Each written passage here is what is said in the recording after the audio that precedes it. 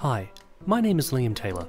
I hope you enjoyed my little intro there, and today I'll be taking you through the process of installing one of the coolest Nuke gizmo packs I've ever come across, the Nuke Survival Toolkit, and how some of the features can be used to create some of the most common staples in VFX editing, lightning. Well, what is it, and who made it? The Nuke Survival Toolkit was created in September of 2020 by Tony Lyons, a former lead compositor at Allura and ILM, who has worked on such films as Thor Ragnarok, Kong Skull Island, and Star Trek Beyond, and most recently worked on Black Widow at Trickster VFX. As Tony describes it, the Nuke Survival Toolkit is a portable tool menu for the Foundry's Nuke, with a hand-picked selection of Nuke gizmos collected from all over the web, organised into one easy-to-install toolbar.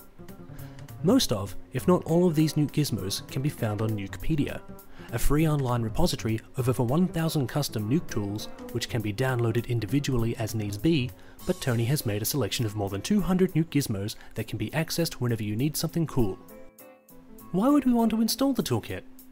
Well, if you've ever used Nuke, you know that to create cool effects, you will need to merge, blend, and combine your nodes into a complex network to achieve this. One of the effects we'll look at, the X-Tesla tool, was built from 99 individual nodes, which as you can see here is a bit of a mess to look at and would be very confusing if you had several of these in your Nuke script while editing footage. What these gizmos do is essentially consolidate all of those complex 99 nodes into one simple tool, which not only looks better but feels less overwhelming. Well, where do I get it and how do I install it? The Nuke Survival Toolkit can be downloaded by clicking the link I've provided in the description below, or by following the links on Tony Lyons' blog, compositingmentor.com. Simply click the link to the GitHub page, download the zip file, unzip the contents and place them into your .nuke folder, which is located here on Windows PCs under C drive, users, your username, .nuke. You will now need to edit your init.py file within this folder to include the file path of the toolkit. This is so Nuke knows where to find the toolkit. If you don't have an init.py file, you can easily create one in Notepad. Now you can launch Nuke, and if you see this little Swiss Army knife in the corner of your shelf, you're good to go. Once you click on the toolkit's icon, at the top you will see documentation. This will open a PDF, which acts as an index for every tool in the kit, with some information on who made the tool, where it can be found, and how the tool can be used. All the different tools have been sorted into easy to find categories, which mirrors the layout of Nuke's default tools: Image, Draw, Time, Channel, Color, Filter, Keyer, Merge, Transform, 3D, Particles, Deep, CG, Curves, Utilities, and Templates, so navigating the toolkit is a breeze. Now let's locate the tool I mentioned earlier, the X-Tesla tool. Here we can see the tool was created by Xavier Martin, with a link to his website, where it is on Nukepedia, and a brief explanation of what the tool does. We'll now have a bit more of an in-depth look at the X-Tesla tool, as well as have a look at a few other interesting tools such as the Spot Flare, Noise Advanced, and Halation tools, which is a tiny selection of what the toolkit has to offer. I'll see you shortly in Nuke. Firstly, we'll need to read in some footage I've already formatted to HD 1080. So let's press R for read and import our backplate. We can see a young and very handsome man doing his best impersonation of being a wizard. Now let's use the X-Tesla node to give him some lightning magic. Press Tab, then start typing X-Tesla, or we can come over to the toolkit, go to Draw, then X-Tesla.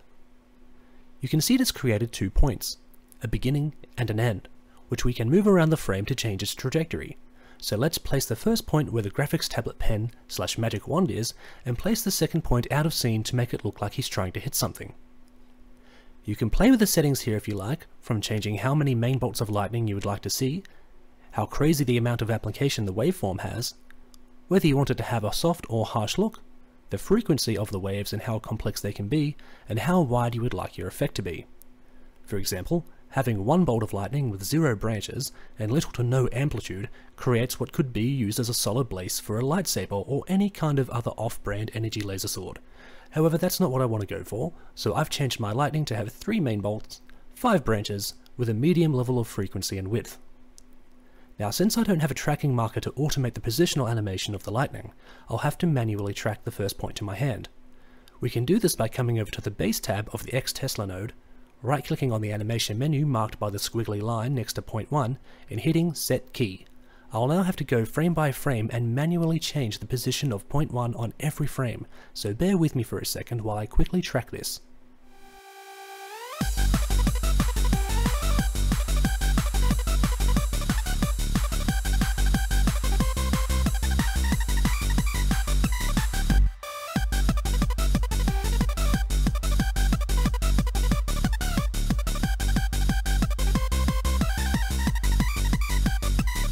Now that we've tracked the X-Tesla and made the footage look much better, I want to quickly go over a few of the other useful gizmos that come included with the toolkit, keeping in mind, this is a tutorial on how to install the Nuke Survival Toolkit and not a tutorial on how to make lightning effects.